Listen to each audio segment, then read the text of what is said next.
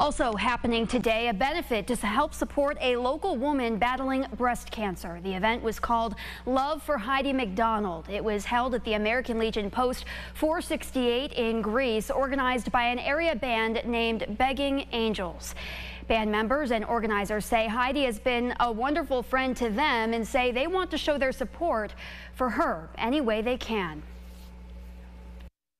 We first heard Heidi was diagnosed.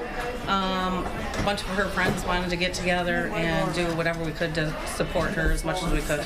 Definitely get out and get your screening and keep your friends close and remind them. Begging Angels performed an acoustic set. There was also a cash bar and 50-50 raffles. All proceeds will go to support Heidi on her breast cancer journey.